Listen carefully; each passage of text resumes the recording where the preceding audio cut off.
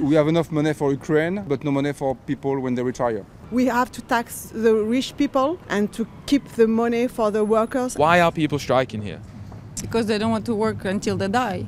No, because we have enough money for Ukraine without taxes, but no money for people when they retire. So there's a kind of a problem. It's not clear. When you really count, people will not go before 60. But they can find money when they want to find money for something that has nothing to do with it. And when there's something important, they don't find money. This government want to regress our social rights. We have to tax the rich people and to keep the money for the workers and for the people.